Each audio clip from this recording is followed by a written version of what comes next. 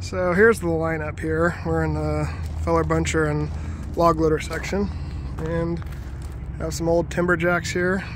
Looks like to be 90 machines. Definitely been well used. Got broken grouser pads. These three here are the self-leveling models. That's quite the I'm 5'6", I can barely reach the top of that, so that's quite the step up there. So if you've ever been curious about the self-leveling function on one of these feller bunchers, there are two hydraulic cylinders right there. Lift up, and that's what lifts, lowers, tilts, and turns your turntable. As you can see, this thing's got a pretty good slope to it. It's pretty impressive from the cab how you control it. So let's go in here and try it out.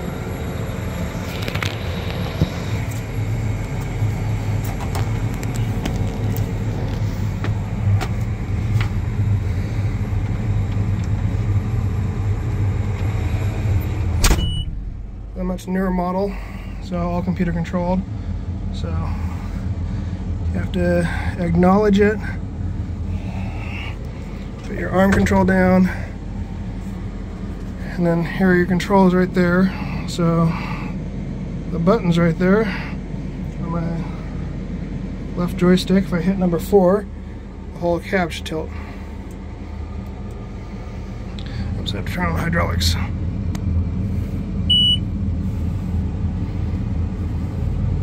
Alright, hydraulics are enabled, so I'm going to hit this little button on my joystick, and this whole thing should come off the ground.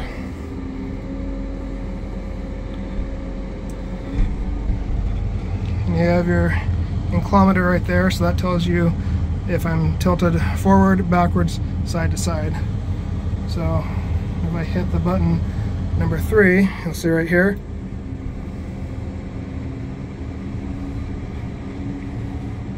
they just tilted the whole chassis.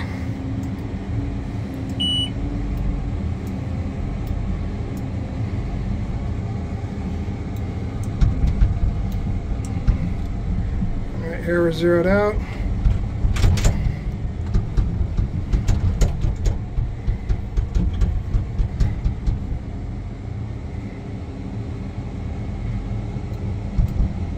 I can tilt my head.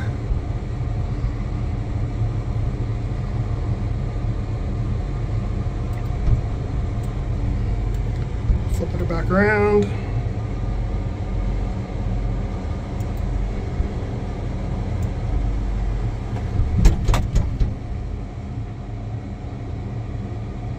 And I have this thing is going as slow as it can, because if you look to the right and the left of me, I have 2 other excavators here that I did not want to smash into, so I'm being very careful with that.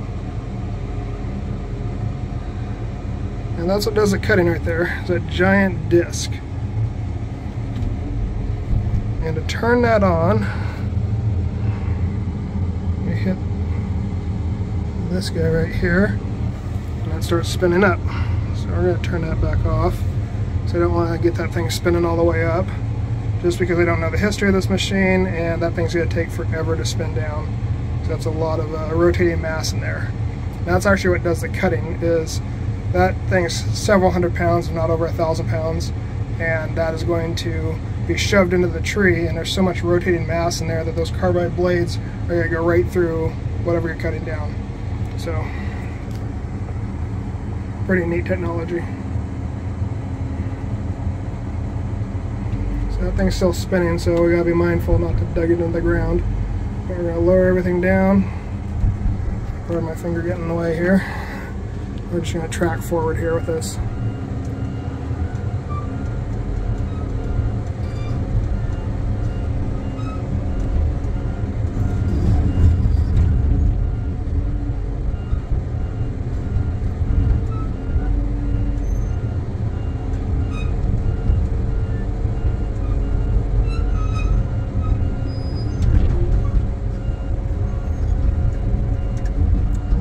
apart before.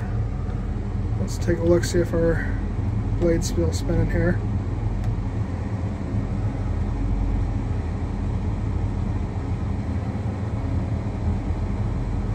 It's slowed down for the most part. You can just see it just gently turning down, so we're going to heel it up.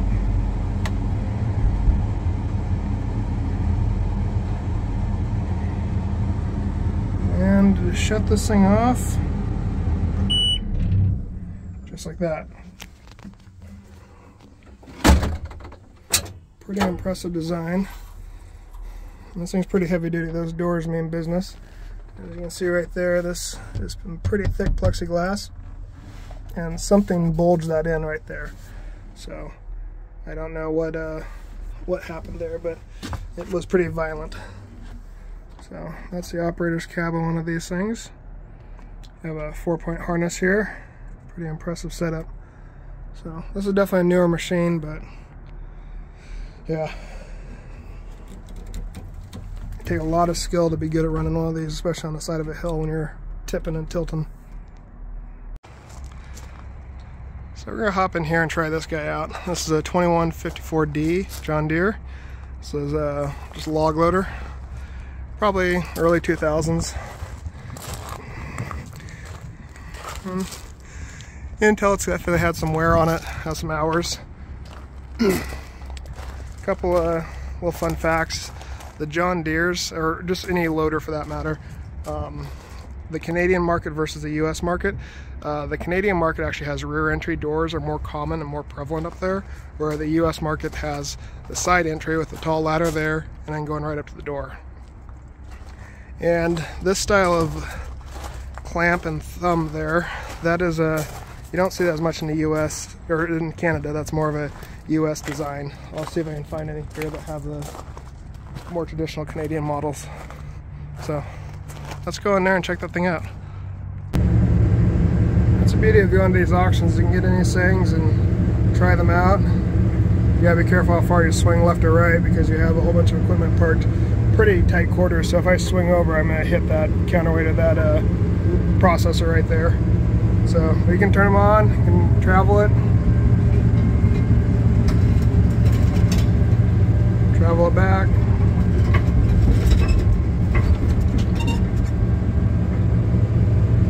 For some reason the thumbs or the grapple doesn't close, it's just in the open position. I can turn it, but that's it. So heel down.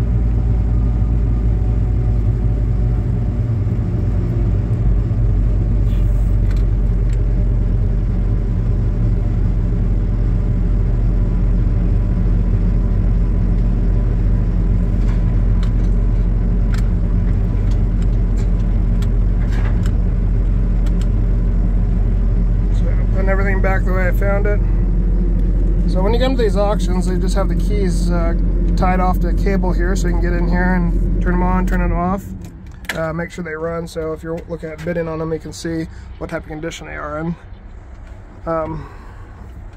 It's just fun. In a prior lifetime, I got to run some heavy equipment, and it was some of the most fun I ever had. So I enjoy coming to these auctions and just checking out the different equipment here. And you know, I do toy with the idea of doing some sort of contracting, getting a small excavator. That's actually why I'm here. And yeah, this John Deere, this 153G, probably a little bit older unit, probably early 2000s, I'd be guessing.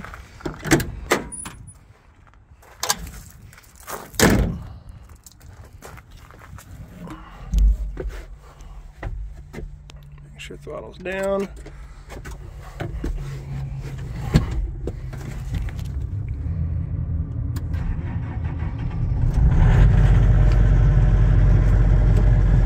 Fires right up.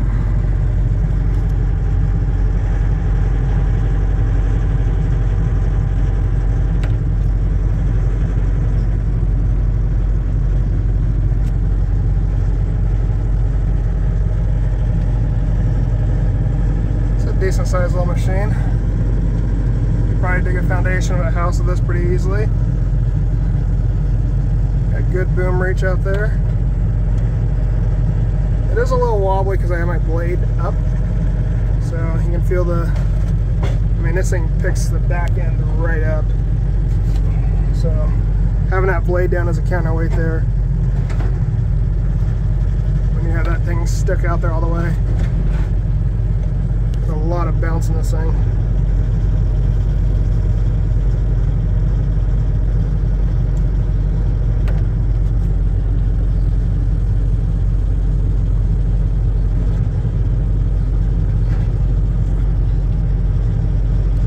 Of lag in these controls, so if it looks like I don't know what I'm doing, well, that's part of it, but there is a little bit of a lag between when you put input into the controls and when this thing starts moving. So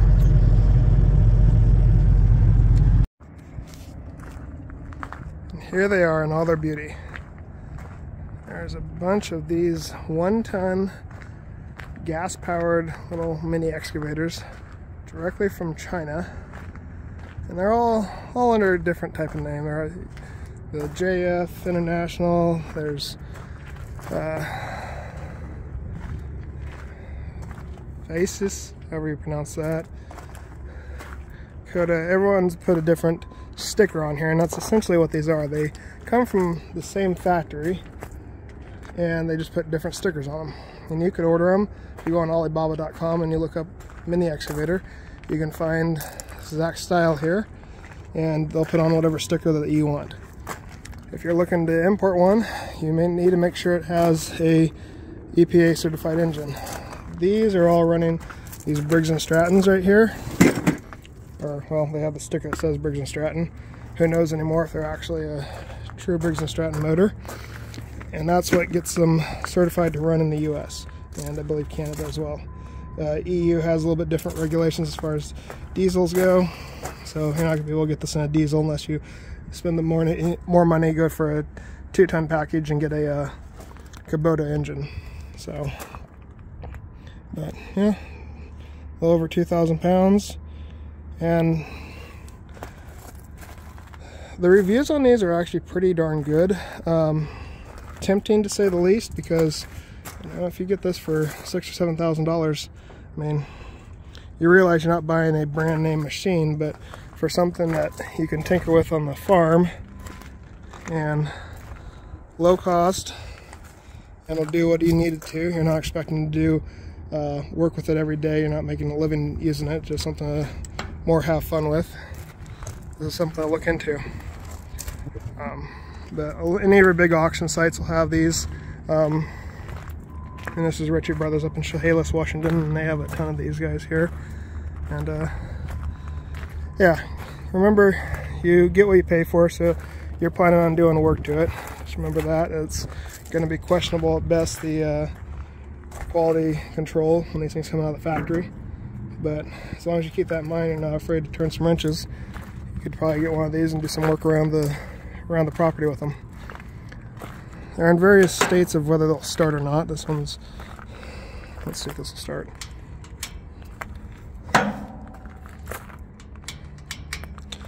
Some of them have the batteries hooked up, some of them do not. But it's just a ignition, choke, lights, and then the battery switch over there. All very rudimentary controls, but you can fix them. That's the beauty of these things. There's no electronic controls on here, no computer systems. This is basically a lawnmower motor hooked up to a hydraulic system. And for reference, that's my hand up against that bucket widthwise. So not a big machine by any stretch of the imagination, but if you want to have something to screw around with, then yeah, you're going to start seeing a lot more of these, I think, coming to the US. I've seen some videos on YouTube about them, and at this price point in auction, you're going to have people like myself who will definitely give it a good hard thought, because, I mean, who wouldn't want one of these? I mean, I live in suburbia and I have absolutely no use for one, but it looks fun. And this one was either A, not assembled correctly, B, something catastrophic happened. I don't know. That's odd. As far as how these get here, no one's been able to give me an answer. I think that somebody probably buys this by the container full. So you get a big intermodal container, and you throw a whole bunch of these into it, and probably get a discount from buying them from the manufacturer over there in China. They send it over here. I think you have to do a little bit of assembly because obviously canopy, that comes apart so it can be shipped easier. And they come on these pallets.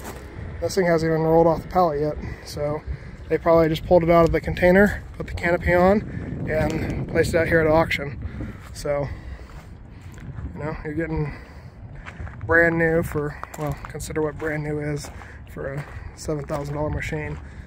Manage your expectations on that one. But yeah, this is definitely something to toy around with for an idea. Here's some of the bigger equipment. This High Track D8R has the pins here for, I believe this is where you put the crane on for your laying pipeline. So that you see the dozers that have the crane that sticks out the side so they can lay pipeline. I think that's what this is for. Make it kind of a multi-purpose machine.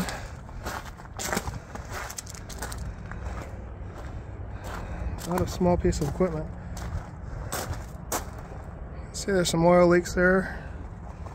It's an older model. I would be completely guessing if I tried to give you any sort of idea of how old these things are. I kind of base it off how much rust there is and the color of the paint, and if it looks like the other old things I've ran in my lifetime. So let's fire this thing up. So operator station seen better days.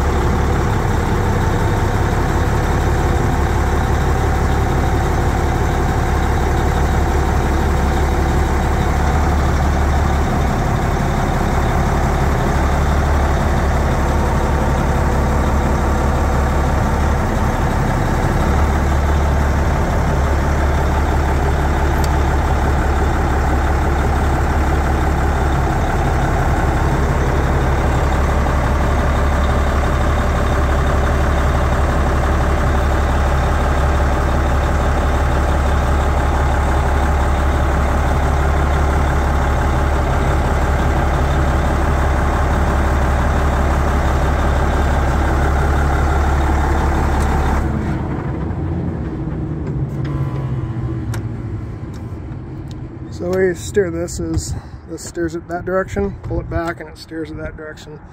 You twist it to go forward, pull it back to go back, and this might be speed control here on the very tip, I don't know. All the instructions have worn off, so.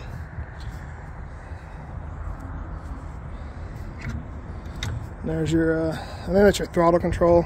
I had it in downward position, so it should have been giving me more throttle. For some reason it wasn't. Deaccelerator, and then brake. So, simple machine, but you can do a lot of work with it.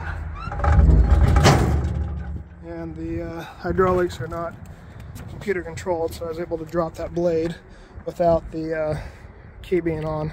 So it's just old school, older technology, which, you know, sometimes better. The less electronics you have, the more likely you are to have less trouble. May not be as efficient, but sometimes simpler is better. Whew, that old girl's clapped out. That is a very, very sad looking track right there. Could definitely use some tension.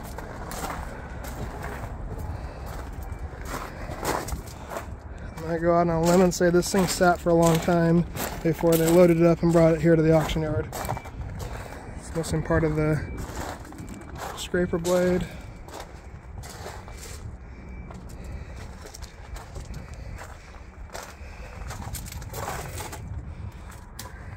Yeah, that thing hasn't run in forever. It's a very tired machine. I'm assuming that looks like either, it looks at one point would have been the metal spring out of a bed mattress. So maybe this thing was a junkyard machine, compacted trash for a junkyard, who knows. But either way, it's tired. Not everything at the auction is junk, but all the junk's at the auction. So you gotta be very, very careful when you're buying stuff from these places. Do your due diligence. Cute little D6T. There's a forestry equipment there. Old school loader.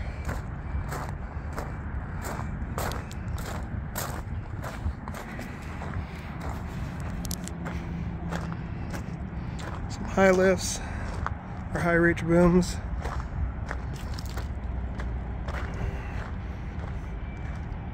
It's kind of funny. This video that you're watching right now is being recorded on a Samsung smartphone.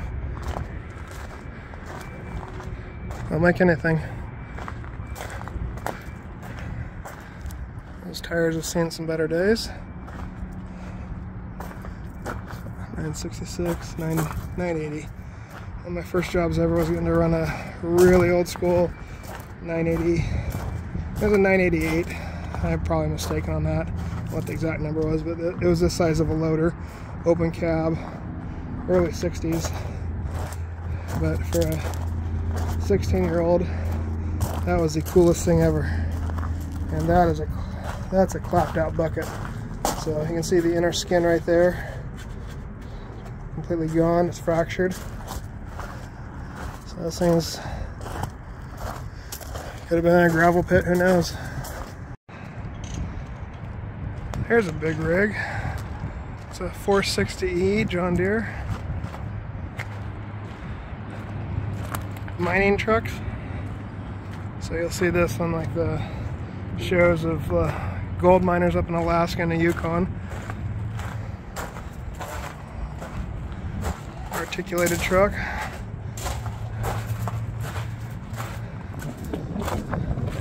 I do apologize again if the wind is causing horrible sound here. I'm trying to block as best I can. That's a little bit newer model, and the cab in these things are actually pretty nice.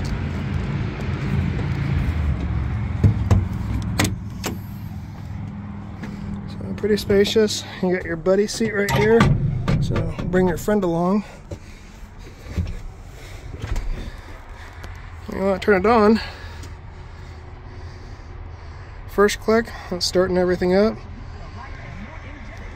You got your radio here, rear camera. Good habit to do when you're at these auctions is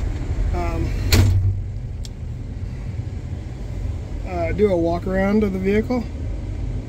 So what I mean by that is just make sure no one's standing underneath of it, because there's no regulation. I mean, people can walk in here and just start messing with equipment, and if you have someone standing next to you, you don't know what's there, you could run them over really easily just by hopping in here, hitting the start button, and off you go. Hydrocarbon cleaning active. Okay, this must have the, yeah, this has a diff machine. So how you drive these is parking brake off, foot's on the brake, hit forward,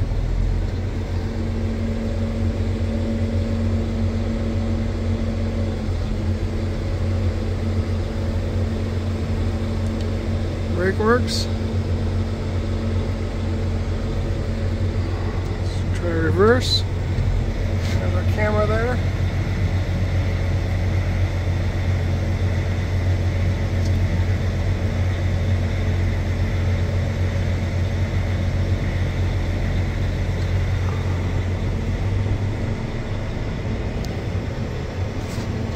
Your bed dump here, we'll lever there. That's pretty fast. I'm not gonna dump it all the way because I don't want a bunch of water or other junk coming down out of it. And it lowers rather slowly.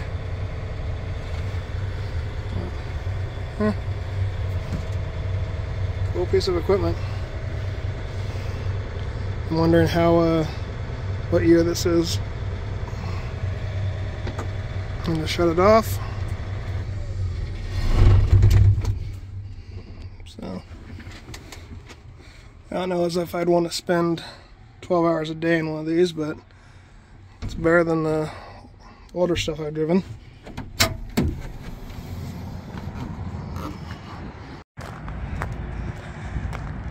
And of course I have the biggest machine parked up by the road so everyone can see as you drive by.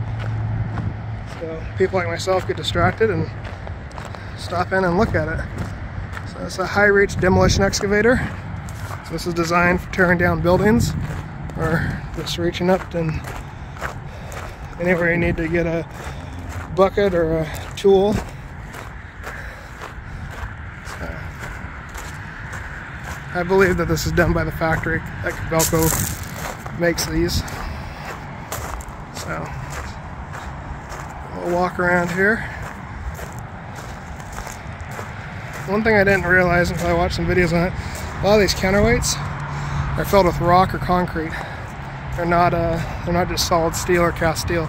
They put all sorts of heavy stuff in there and then weld them shut. So your cab tilts. That's quite the angle there. So there's your tilt mechanism. There's 2 hydraulic cylinders. It's actually got a pretty narrow footprint. It's not as wide as I expect. So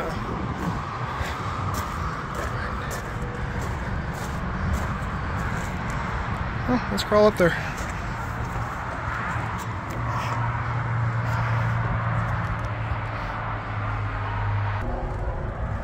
So for this one, for obvious reasons, I pulled the key out because I don't want clowns like myself hopping in here and running around, but yeah, you have a very lean back view in this thing.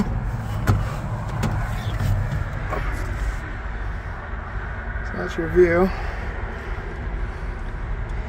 I feel like I'm in a space shuttle about to take off, but all similar controls. Here's the other side of the auction. Just rows and rows of semi-trucks, over-the-road trucks, day cabs. You get your bucket trucks,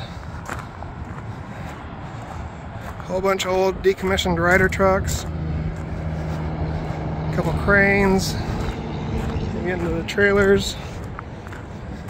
What's the cool thing about these auctions is there's just everything here. Old ambulance down there, and if you can think of it, they have it here.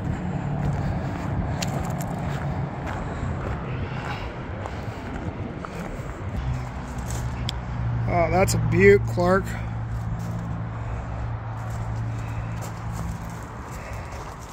Trying to figure out what those weights are for.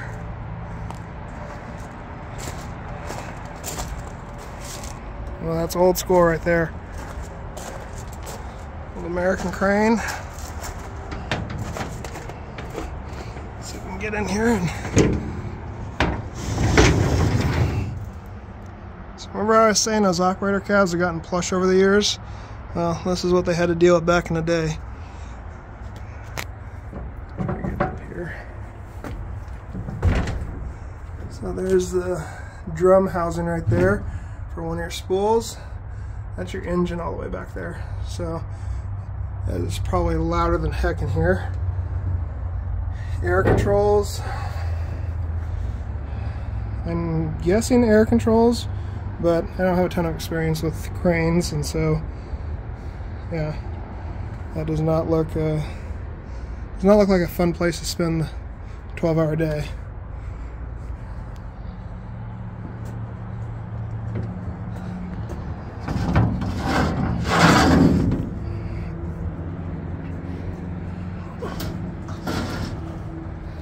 There's your motor. Kind of hard for me to see what that is. Maybe a Detroit, but I don't know. A 351 maybe, or a 471. I can't really see, so the camera's getting a better angle than I am.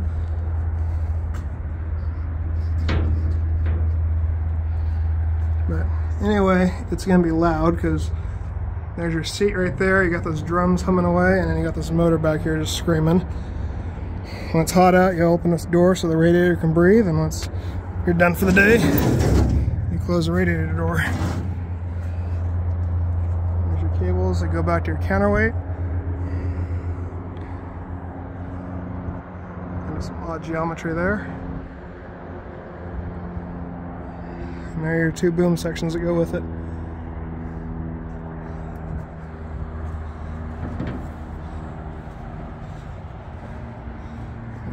That's what the view out of one of these would look like. Sitting in this all day. Not particularly comfortable.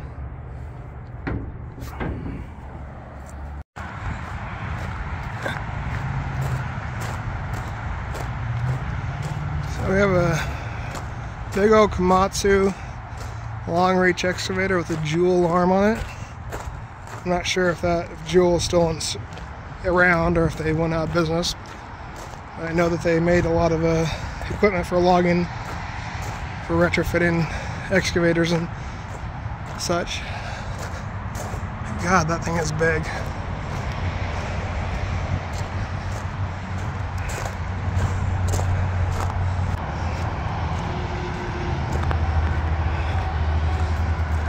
It's just massive. Like, my hand on the grouser pads, I mean, that's... Well, I could probably go for having the tracks tightened a little bit.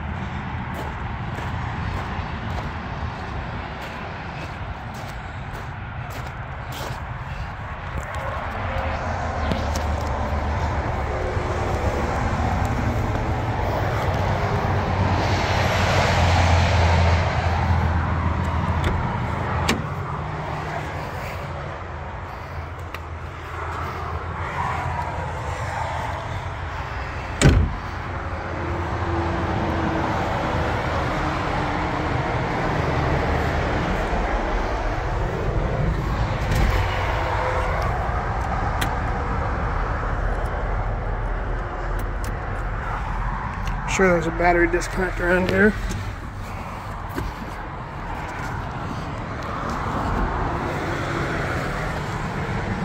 Depending on the manufacturers, some put it in the cab, some put it in the back.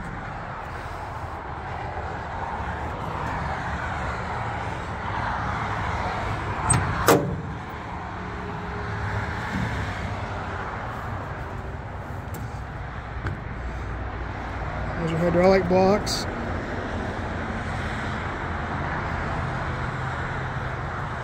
Hydraulic tank, fuel tank over there,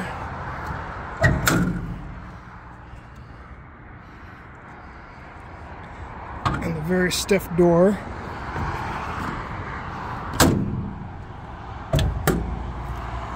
All these hinges are rusted.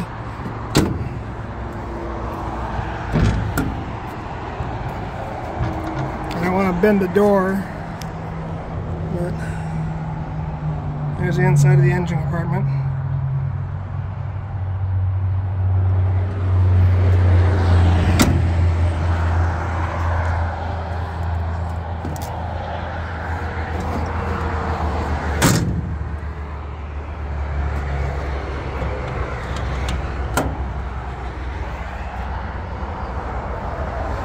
There's a 3-pump system.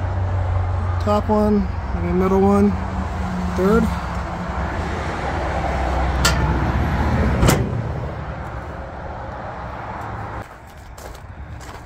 There's some old iron right there.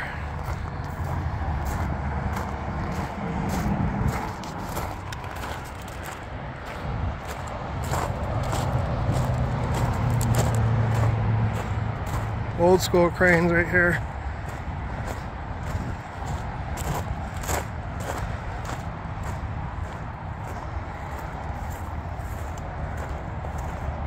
Well, I lived up in Seattle, we know that much. They've cleared off who made it or owned it.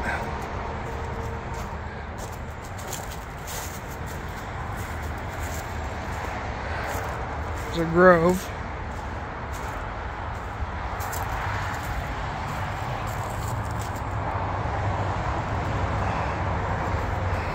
There are the counterweights for it.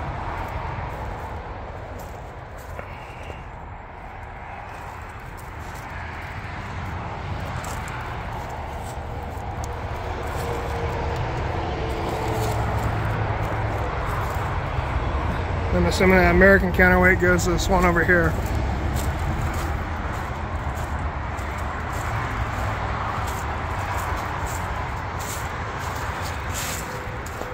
No clue on the age of these.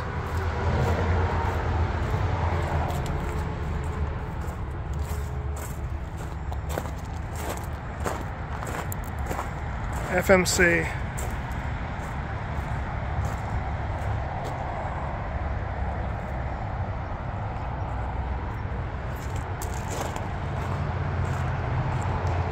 Some cool old machines out here. So here's another relic. It's an old link belt. I believe this is a cable log loader. I guess that's what it appears, looks like.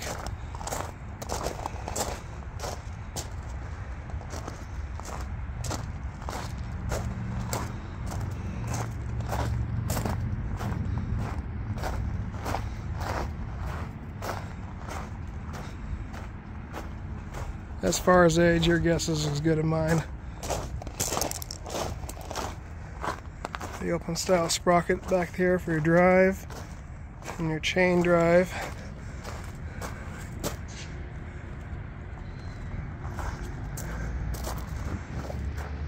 There's your motor right there.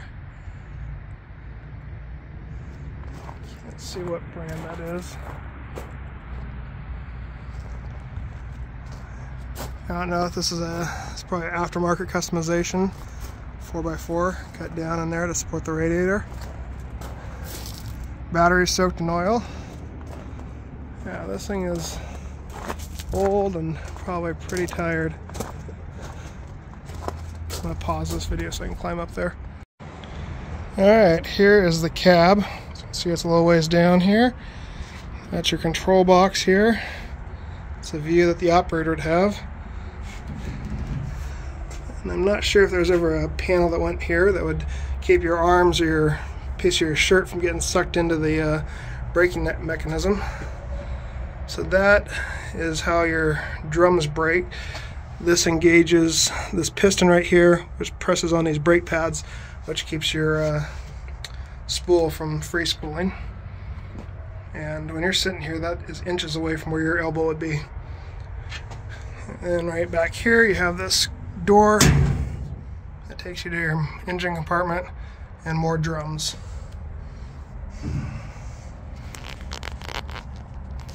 On the side here you have all the nuts and bolts and whatever else falls off of this thing as you're driving it. Who knows when the age of this thing is, but this is old. This is really old.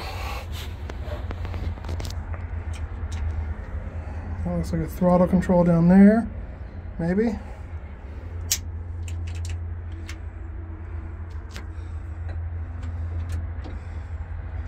Can't imagine what it'd be like to drive this when it was new and thinking this was the cat's meow.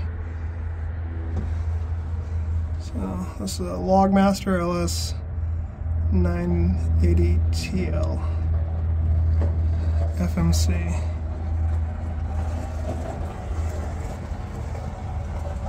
Out of Iowa. There's nothing here that's telling me the date of this.